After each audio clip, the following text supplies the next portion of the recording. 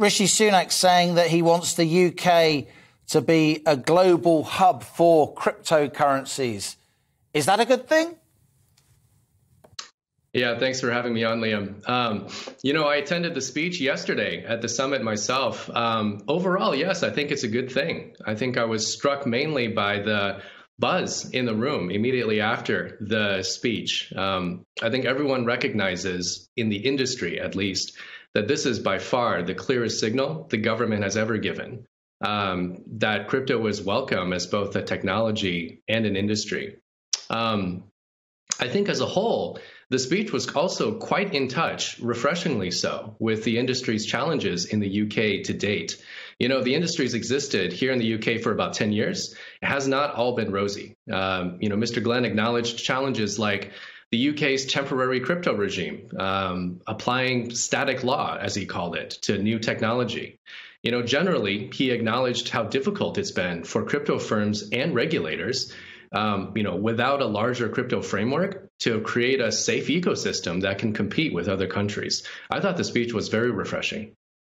Curtis, you mentioned there John Glenn, who is, of course, UK Economic Secretary to the Treasury, one of Rishi Sunak's ministerial colleagues at the Treasury. Dominic, I know it's always frustrating for you talking about Bitcoin on television, given how much you know about it, given how long you followed the Bitcoin story. But let me just put this to you, and maybe you can knock these views down, because, of course, you're a huge proponent of Bitcoin. So Simon French, who's a pretty respected economist at Panmure Gordon, he suggested the Treasury's announcement that it was going to allow NFTs to be issued through the Royal Mint came 3 days late because it should have been an April Fool. Julian Jessup, a very respected economist, a friend of the show, he's often on the money. He said, what on earth is the point of this? Tulip Sadiq, Labour's shadow economic secretary to the Treasury, John Glenn's opposition shadow, called the move a poorly judged gimmick. Why are they wrong? Well, can I just start by picking up on something that Curtis said there, and that'll sort of answer your question.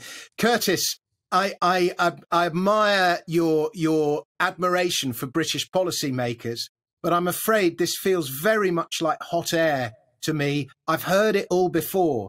I remember, I think it was probably 2015, maybe 2016, George Osborne, the Chancellor then, making a big deal about the fact that he got some Bitcoins from a Bitcoin ATM in Canary Wharf. The UK was going to be the global centre of crypto technology. All this sort of what now we can see was basically hot air, because within a year or two of George Osborne making exactly the same noises that Rishi Sunak has just made, we had the FCA banning, that's the Financial Conduct Authority, banning all forms of crypto derivatives, which means, for example, it was impossible for ordinary investors to buy crypto ETFs, if you like, or companies that dealt in this kind of thing. And so, you had on the one hand all this noise from the Chancellor, and then on the other hand, the actual actions that the FCA took made it very difficult for crypto firms to operate in this company and for ordinary investors to get exposure to it. And then if you want a sort of example of the total incoherence and inconsistency at the heart of UK policy making, you've got the Governor of the Bank of England, Andrew Bailey, who, by the way, is presiding over a policy that has inflation, real inflation north of 10% and interest rates at about 0.25%. So ordinary sterling holders are losing less than 10% of the value of their money per year. We have Andrew Bailey saying that cryptocurrencies are dangerous, that they have no intrinsic value. I mean, come on. And then he's saying if you want to invest in Bitcoin, be prepared to lose all your money. And only this week, he's saying that cryptocurrencies are the front line for scams. Now, do you know, Mr. Andrew Bailey, what is the most used currency for illegal activity? It is the US dollar. Now, who is calling for the banning of the US dollar based on that? So there is a total incoherence. Rishi Sunak saying one thing, probably trying to get a little bit of popularity because his popularity ratings have plummeted. Andrew Bailey saying something else. The FCA are doing something else. It is hot air and incoherence. And as for the NFT, just very, very quickly, Liam, sorry, I know I'm wittering on. As for the NFT, it's basically just a gimmick. Here we have, never seen before on British television. It's Ting versus Frisby. It's two cyber currency titans slugging it out. Max, we're old men in their way. What does it all mean? Well, as I understand it, if we get into the world where cryptocurrencies fall under the wing of governments, what is the point? Yeah, because the whole point of them is they're not controlled by government. So you can't print more cryptocurrencies. You can't debase them in that way. So you start off with the government putting a long shadow over them, and then you start getting them interfering, and then eventually they become government currencies, at which point they disappear.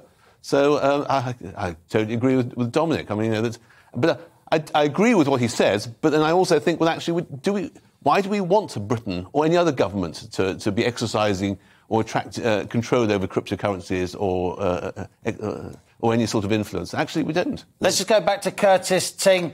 Curtis, we're proud of Dominic Frisby. He's a rabble-rouser. He's a fabulous commentator. You're a serious guy. Maybe he thinks you're cuddling up to ministers a little bit too much. It's a bit too cosy. Why don't you... tell us what you really think, Curtis. There, frankly, I don't disagree with your view of how, every cycle or two, there's definitely political gestures made to the crypto industry. This time, though, I don't know about 2016. This time, 6 years on, I think it might be a little bit different. And the difference is simply, I don't know that the UK government has much of a choice.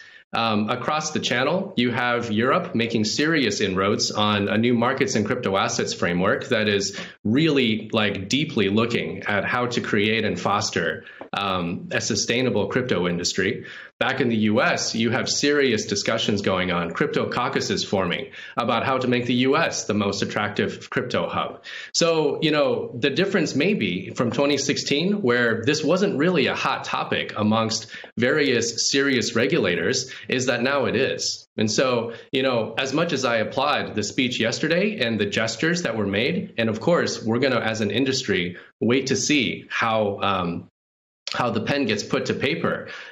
We also recognize that the UK may also simply not have a choice but to engage seriously at this point.